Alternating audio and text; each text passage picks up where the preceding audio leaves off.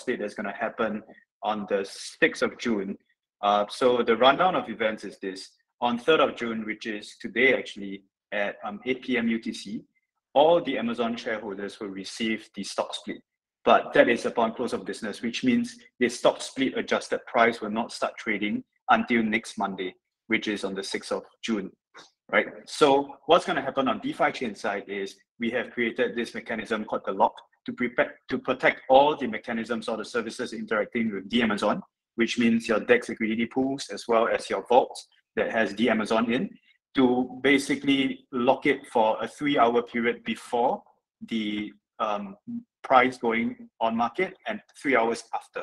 So that would be about 10 a.m. UTC, which is about 3 hours before 9:30 a.m. Eastern time. The lock would happen, basically everyone would not be able to interact with anything related to the Amazon. And then at 1:30 p.m. UTC, the market opens on NASDAQ and Amazon starts trading at this split adjusted price. 3 hours after, which is about 4:30 p.m. UTC, the lock will be lifted, which means all the DEX, basically the Amazon DEX pool will start trading again, just that all the Amazon vault holder will need to take note that the vault will continue to be halted for an additional 1 hour after 4:30 p.m.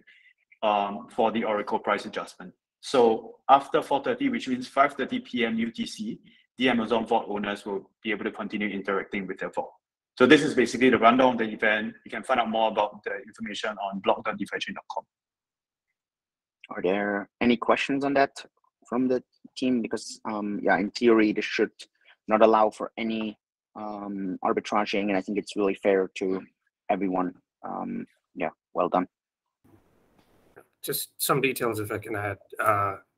It's all of the split that the whole lock period we are looking at is actually just for safety. All the split happens on a single block.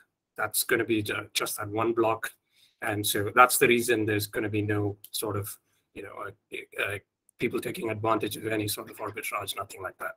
And when you have Amazon tokens, all the subsystems are paused, but if you hold previous Amazon in your address, you're still free to move it around wherever you want. And there's going to be no restrictions on that whatsoever. You just won't be able to interact with a system that converts the price, utilizes the price and converts it into something else. Yep, that's it. Yeah, and essentially there's nothing that users have to do. They just got to wait for that lock period to be lifted.